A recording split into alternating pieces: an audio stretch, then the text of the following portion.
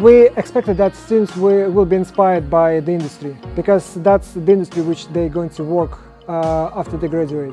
So I think that's something which we're aiming for, to connect our students to the industry and say, well, after you graduate, you know where you go.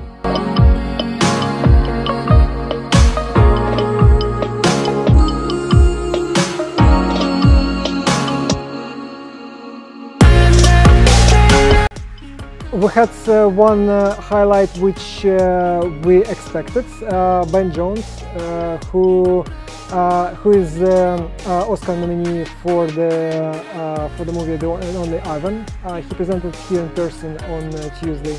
I think BFX is great for the university because you know, there were a few times when I was here a long time ago where people from industry would come, and I would always, you know, go up to them and find out what, you know, and everything they knew and like grill them about things. So I think to have, you know, a festival that gets the, you know, this sort of talent from the industry back to the uni, so that the students can you know, engage and ask for whatever they want to ask is great.